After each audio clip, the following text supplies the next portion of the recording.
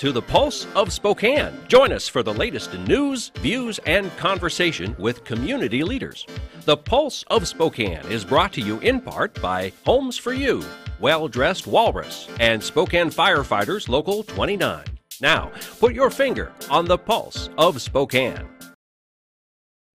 Happy Tuesday. Welcome to the Pulse of Spokane. Okay, well, we have some feel-good news to share with you today. 14 nurses in the oncology department at Massachusetts General Hospital in Boston are expecting more than just patients this year. They are all pregnant at the same time, and one of them is actually expecting twins. So that is just too funny. Can you imagine? Day after day, each one of them probably showed up to work, and someone new said, "Oh, I'm pregnant." So who's pregnant today? I love it. All right, well, we have some great guests on the show today. Matt Santangelo, Executive Director of Spokane Hoopfest, is here to talk about some upcoming deadlines and all about the event that is approaching just in a couple weeks. And Keith Connolly is here from Aristos to talk about their holistic approach to life and business and how you can live a full life. And then Kristen and Brian Pierce are here from Aspen Excavation to talk about bringing their excavation business to the Inland Northwest. All of that and more when we come back on The Pulse. We'll see you in a second. Good afternoon, Spokane. Today we have some of that beautiful sun over us with a high of 80 degrees. It will be in the 70s and getting very sunny as we progress throughout the week. During nighttime, we are going to see the temperatures drop down a little to the high 50s with some clear skies overhead as we go into the weekend. Some clouds and sun over in the Coeur d'Alene today with a high of 79 and a low of 49, and also some sunny clouds in the valley with a high of 78 and a low of 51. The economy is getting stronger. Banks are lending again, and interest rates are at historic lows. Now is a great time to buy your dream home. The caring and knowledgeable professionals at Homes for You have been helping people just like you for over 20 years. They take the time to listen to what you want and will help you find just the right home in Washington or Idaho.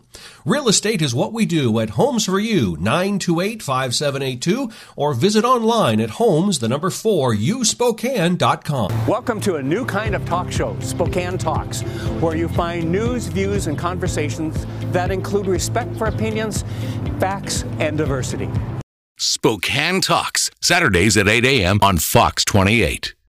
O'Brien Logistics would like to invite you to try our local and regional transportation services. With Sprinter vans, lift gates, hot-shot flatbeds, and expedited services, our people are ready to step in and help with your transportation needs. Our services are 24/7, 365, and we are trained and prepared to handle air cargo and Canadian shipments. Give us a call at 208-305-2311 or visit our website at o'brienlogistics.net. That's OBRIEN logistics.net.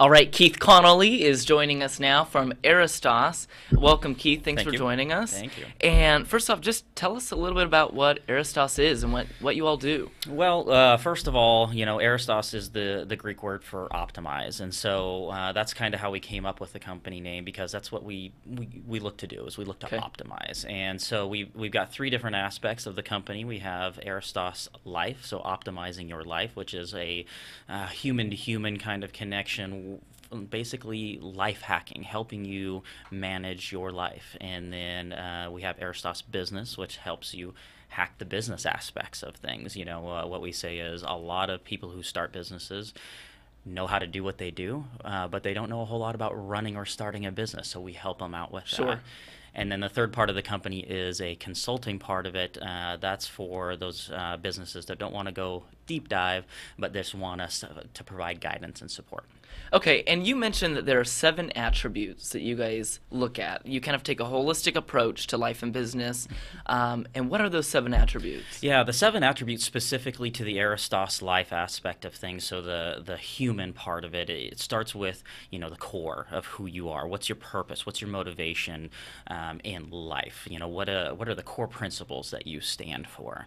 And then it talks about health and mental health and physical health. So there's a nutrition component, there's a exercise component, there is work or your vocation, there is the community aspect of it, the social relationships, things like that. There is service or giving, so depending how do you give back to your community, the self-education, the knowledge, how you growing yourself as an individual, and then your physical environment, your living environment, what's physically surrounding you. So that's the life part of it. Okay, and why is it so important that we're looking at all of these different areas of life and not just focusing on a couple? Right. Well, and that's what most companies do out there right now, and is focus on putting, some support behind one of these things. And what we found through a lot of research and a lot of time is that these things are so interconnected, attached to each other, that if you push on one, it can absolutely affect the other. And so we are encouraging our clients to take a look at life holistically and hack life basically by optimizing all of these things simultaneously rather than on an individual basis. All right. And so you and I were talking, before the show started about, is it mostly businesses, or is it just your everyday consumer that's coming to you and saying, I need help with all of these areas? Right. Who's your kind of audience? Well, and that's part of the reason that we have both aspects of the business, the life aspect of it and then the business aspect of it, because we have both. Right now, what we're focusing on is the consumer aspect of it, the life aspect of it. Right now, we have 500 clients that we're running through a split test, basically running them through our program that we've created. It involves you get your own coach, you get weekly or monthly or quarterly coaching depending on your membership level. You get a software platform to share, and that's the community aspect of it. And then there's some technology associated with it. I happen to be wearing one right now. This is actually, believe it or not, a piece of technology. This is fitness right here. So it's tracking my sleep and heart rate and all those fun things. Right. And so that's what we're focusing on right now. We're getting ready to launch another round of 1,000 clients. This time we're capping it at 1,000 clients. Right now we have a waiting list of about 270. Wow. We've got about 750 spots left open. We're going to launch our website for the first time. We've been pretty low key up until now. Going to launch our website for the first time this Friday and open up so you can reserve your spot. Okay, and where can people find you at? So the website, like I said, doesn't launch until Friday, but it's going to be aristoslife.com. Okay, and that's, you want to spell that for us? Absolutely. Okay. Aristos. Okay. Life.com. Almost like Aristotle. Almost. That's what I was Yes, thinking of this absolutely. morning. Absolutely.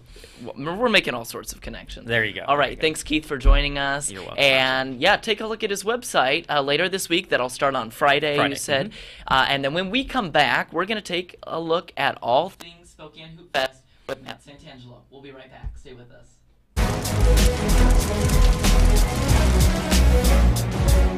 This is Bloomsday in Spokane. We got about 40 firefighters and their friends and family handing out 40,000 cups of water as the day goes by. It's a very good opportunity to see the public and support them and help them out and cheer them on during Bloomsday. It's one of the best things about Spokane is that we have these major events and the whole community comes together not just to participate but to volunteer and show that they really care about our city and making our city look great. This type of an event really is emblematic of Spokane because so many people get involved. We have 50,000 people probably running this race. Always has been a very huge event.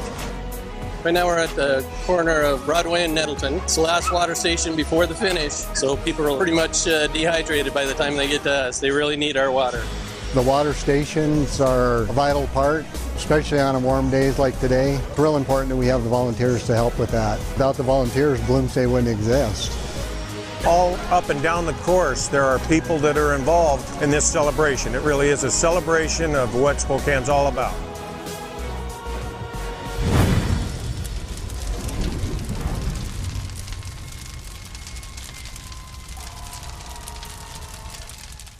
I'm Nikki Butler, and I'm a regional manager for STCU. My lunch buddy is Nicole. I'm Brandy Schloss. I'm a regional manager at STCU. My lunch buddy is Angelina. She's grown up with me. I've grown up with her. To see her graduate will be a lot of fun. Brandy and I have been lunch buddies since the girls were in 2nd grade. It's great that STCU provides me with the opportunity to be part of Reach for the Future. We are committed to the children. We're committed to our community. I'm Nikki. I'm Brandy. And STCU is here for good. This is River Ridge Frame Shop, called Frame It Today, where we can take your art, customize it, and get it ready to hang on the wall.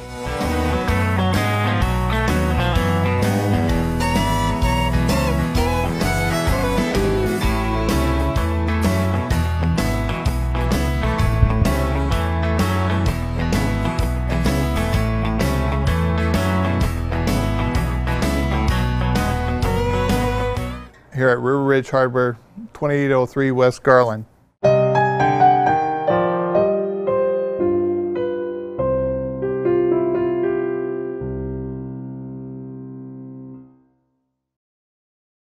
Okay, we're back with Matt Santangelo, Executive Director of Spokane's Hoopfest, the largest 3-on-3 basketball tournament in the world. It is. It feels weird saying that. You know, right here in Spokane, we have the largest basketball tournament. Yeah, celebrating its 30th year. 30 First year was 1990, so Hoopfest turns 30 this year, the end of June. We expect a huge tournament, but it is the largest of its kind on the planet Earth. And does it still span 45 city blocks? Yeah, we may have spread out a little bit. We actually may have spread out a little bit more. It's funny because we have a significant number of teams that play north of the river, north of Riverfront Park. Okay. And then a significant number of teams that play south of. So really, we have the first and second largest 3-on-3 tournaments. I love it. It just so happens to be on the same weekend, just on different sides of the park. That's so great. Big, yeah. So tell us a little bit about what goes into putting on this event, because there's planning all year for this thing. It's one weekend, but it doesn't stop there. No, so I think it's important to kind of understand a little bit of the breadth of what we're talking about. So in 2018, last year, the 29th year, we had 47 states represented in our registration. Wow. So, I mean, literally the entire, United States, several countries represented. So this is really a global event, and it comes right to our little corner of the world, which is really cool. Huge source of pride for Spokane because no other city has it. There are 3-on-3 tournaments throughout the country, but none like what Spokane is able to pull off. So it really should be a huge source of pride collectively for all of us that we can execute this thing here. But you mentioned it, 45 city blocks, expecting right around 6,000 teams, 24,000 athletes. Wow. We count about 250,000 people downtown on the weekend. And it generates about a $50 million economic impact to the regional economy. So this is, those are big numbers. Absolutely. And even with all those numbers, you can't really know what I'm talking about until you see it. Because then once you see it, you're like, oh my gosh, you're just blown away by it all. Exactly. And it's hard to find a hotel room. It is, the weekend of Hoopfest. People are in town. Yes. And it's really cool to see not only our own community, but like you said, people from all over coming together, playing basketball for a weekend. Usually it's pretty hot. Yeah. But it's a ton of fun. Well, I figured out this will be my 6th event, my 5th year at Hoopfest, but my 6th event being involved with. And I finally have the weather dialed. Like I know exactly what to order up. So I've already ordered that up. That happens earlier in the planning process. So we get it right at the 80 degrees, nice breeze, and then we're money. We've seen it, of course, all over the place. But typically it is a little on the warmer side versus other more inclement weather, and we're fortunate for that. And it's such a source of pride because it's our most vibrant, our most diverse, and our most inclusive weekend of the year. Absolutely. Bar none. And it's a great showcase for all those people that come back and see Spokane for what it is, as a really vibrant downtown area and a community that comes together and comes out to support our events. And I think that's really cool. And you have some major deadlines coming up for volunteers and for athletes and teams. So talk a little bit about that. Yeah, so the big deadline now is Friday at midnight. And that's our final deadline for team registration. Okay. And like I said, we're in a good spot now. It is a really large event, but we still have some room. And we kind of call this period space available. So and there is space kind of across the board, all the different divisions and everything else. So that's Friday at midnight. You can register your team at SpokaneHoopfest.net is our website. And then you mentioned another big critical component to our event, and that's volunteerism. An event like this doesn't happen without the support of the entire community. We measure about 2,500 to 3,000 volunteers to help us execute the event. And that big one are court monitors. You know, it's the women and men that really manage the courts. You do not have to have basketball experience. You're not refereeing courts. You're really just helping manage the game, getting players signed in and signed out. You know, help with some of the rules, but not necessarily calling fouls or, you know, traveling or infractions or anything like that. And for all those people that come out, we hook you up. You get Nike gear from head to toe, hat to shoes. And that's our way to say thank you for, you know, for allowing us to have this event. And, you know, it's a great incentive for people to come volunteer. But, you know, as a Spokane event and the other impacts that it brings to the region, that in itself is reason enough to volunteer. You know, you hope both those really matter, you know, because you're going to have people that it's an opportunity for a new pair of kicks. Sure, I mean, hey, if that's it, come on out and volunteer. If you, you know, if you want to feel good about, you know, showcasing our region and showcasing what our community can pull off, then come out too. I mean, both of those are really big reasons as to why you would want to volunteer. And you know, we all know you give to something, you get more than what you give usually when you're given first. And I think that, you know, Hoopfest is a great example of that as well. Absolutely. And you know, there's always changes to Hoopfest each year, especially the last couple years as we've had renovations in Riverfront Park. Yeah. So what is that going to look like this year now that the park's kind of remodeled and gotten a facelift? We just found out Post Street Bridge might be going away because of weight bearing. Okay, yeah. No, we get to be at the table. Hoopfest gets a seat at the table for most all the kind of moving parts because on Hoopfest weekend we use so much. You know, we use the infrastructure of our city. Sure. But no, the site itself looks very similar to years past. I mean, really the differences we're working on this year are more kind of program or event related more so than the physical logistics of the site. But it's going to look very similar to the last year, which is great because it takes a little bit of a piece and says, okay, at least we've done this before. We can focus on all the other changes that are happening. And, you know, what do you have to say in the sense of parking? Because I know that's kind of a big thing for people. They don't know where to park when they're coming to Hoopfest. They don't know what options they have. So talk a little bit about that. Well, all major parking garages we leave open. Okay. From River Park Square to the Parkade to the new parking lot up by David's Pizza on the Wonder Building on the north side of town. All those we leave access in and out of those parking lots, as well as some of the diamond, the surface lots that we have throughout downtown. You know, but you still got to come downtown, and you know what? Those parking lots aren't necessarily inexpensive. We don't control that. We don't control that, but unfortunately, it's not the least expensive way to do it. You know what I tell people is use the Hoop Loop. STA, Spokane Transit provides a Hoop Loop. It's a couple bucks. You can park in the U District over by campus or Gonzaga's campus, or you can park in the kind of the outskirts of downtown and just hop on the bus. Absolutely, and they actually have a map online of their pickup spots already for Hoopfest. They do, and it's all around the site. So no matter where your game is, you can get relatively close before you get off the bus. And then really our map, which is through our website, and then our mobile app, which will drop for Android and Apple June 1st, kind of will lay out all those little FAQs, all the little tips and tricks. And then follow us on social media at Spokane Hoopfest, you know, Facebook, Twitter, Instagram, because especially as June starts to kick in, we'll get all those little tips of like how to take care of yourself so you can enjoy the weekend. And there are, 32 days now till it all begins? This is how I got gray hair. But yeah, it is. And so we, like I said, the big 32 days till the tournament, that Saturday morning. We have events on Thursday and Friday leading up to the tournament. But big push this week for registration, and then you'll hear us really asking for a lot of help from volunteers. And you know, I'm curious, what kind of staffing goes in kind of year-round to maintain this event and plan and prep? Yeah, so we have a full-time staff of 7. Okay. And Spokane Hoopfest, the organization, runs several programs from Spokane AAU to Ignite Basketball, our outreach program, to we take Hoopfest on the road to Las Vegas with MGM. Awesome. So we have a lot of programs that we run throughout the year that's all tied to the game of basketball. And, you know, it's amazing to see how, you know, there's all these hoops downtown, everything's set up so quickly, and then it's gone. Yeah. You literally snap and it's gone. Where is everything stored? I think that's what people are always so curious about. Where does it go? It just appears. And it's fascinating because it shows up. So Friday night at Hoopfest is magic. At 7 p.m. we get the streets, and that's where the transforms. But you're right. Sunday night is just as much because for those that might not come down on the weekend, you leave work on Friday, you actually come to a cleaner downtown on Monday morning than what you left on Friday afternoon because of the work. And this is all that volunteer effort that we refer to.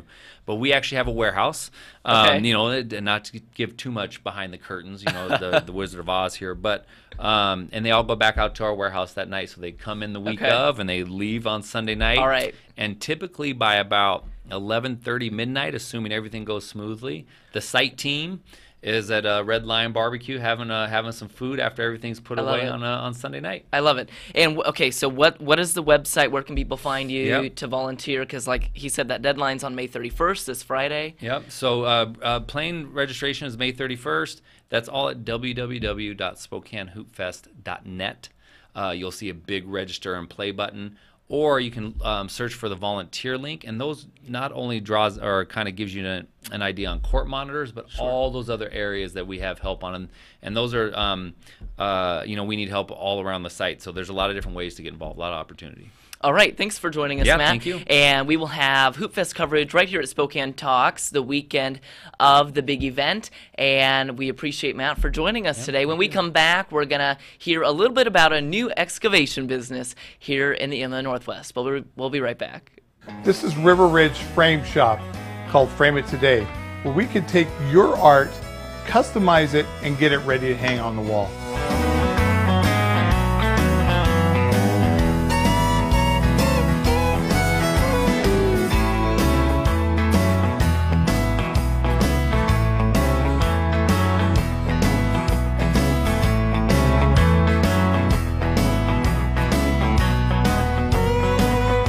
Here at River Ridge Hardware, 2803 West Garland. Welcome to Tom Sawyer Country Coffee. Tom Sawyer Country Coffee only roasts the finest organic coffee for our signature blends. Enjoy a cup at our coffee shop and local businesses and organizations across the region. I'm Tom Sawyer, and we choose the Pacific Northwest. Welcome to a new kind of talk show, Spokane Talks, where you find news, views, and conversations that include respect for opinions, facts, and diversity. Spokane Talks, Saturdays at 8 a.m. on Fox 28.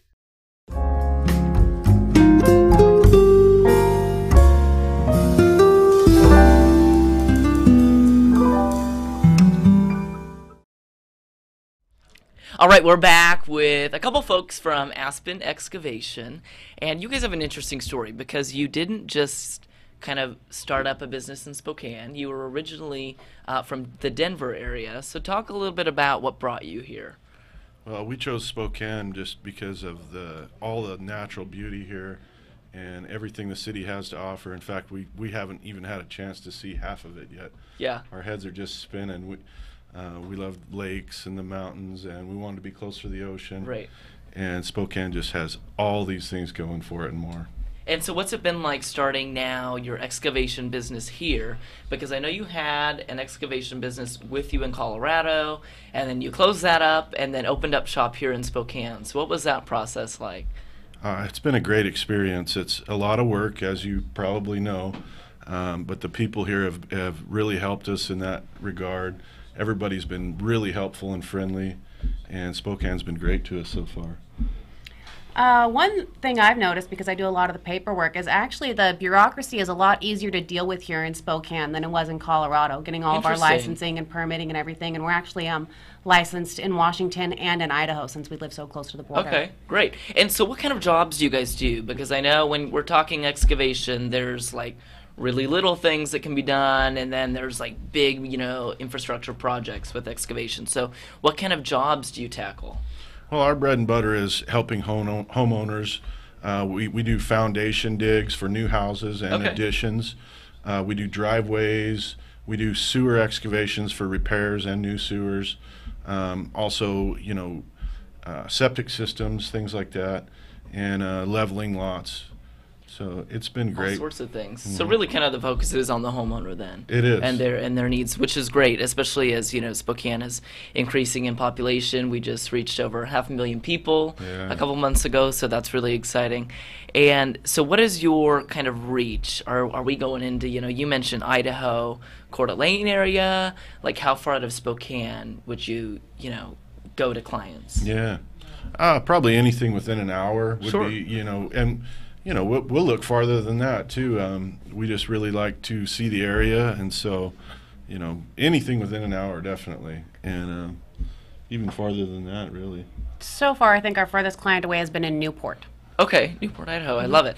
And, Vinny, do you have your their website there that we can pull up in just a sec? We'll take a look at that. I know you guys have a new website, and people can check you out on Aspen Excavation, and that number is 747-2DIG. The Spokane Area Excavation Professionals. I love it. Yeah. My wife Kristen built that website and also our logo, and we're just really proud of that. She's so creative. That's great. It looks amazing. Yeah, thank you.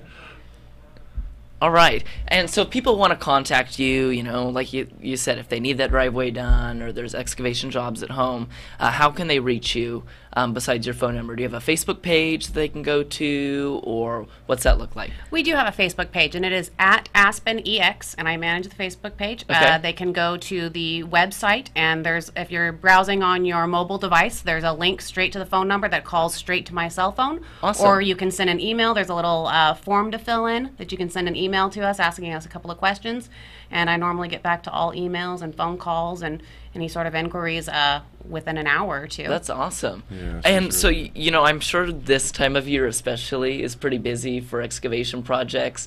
So what does that look like, because this is a year-round business. So what does it look like in the winter months, because we get all 4 distinct seasons here. Oh, yeah. Well, we were really busy with snow plowing in February. Okay. So we do snow plowing, some commercial stuff, and some residential stuff. Other than that, it's cutting wood and hankering down with the family. Sure. Those kind of the least busiest months of the year. Yeah. That's great. Well, I hope you're able to, check out more of the lakes and stuff since you've just got to town. Yeah, like you said, the area is beautiful, and I think that's why so many people not only come here, but why they stay here. And it's just a great place to raise a family. So thanks for joining us, you guys, and Thanks, best Collin. of luck with your new business. And that is all for the Pulse of Spokane on this great Tuesday afternoon. We will see you tomorrow with some really exciting guests. Stay with us. Bye-bye. The Pulse of Spokane is produced in Spokane, Washington by SpokaneTalksMedia.com, which is solely responsible for its content. The Pulse of Spokane is brought to you in part by Homes for You, Well-Dressed Walrus, and Spokane Firefighters Local 29. Ask the host a question, recommend a guest, or hear this program again on Facebook, YouTube, Twitter, Apple Podcasts, Spotify, or SpokaneTalksMedia.com.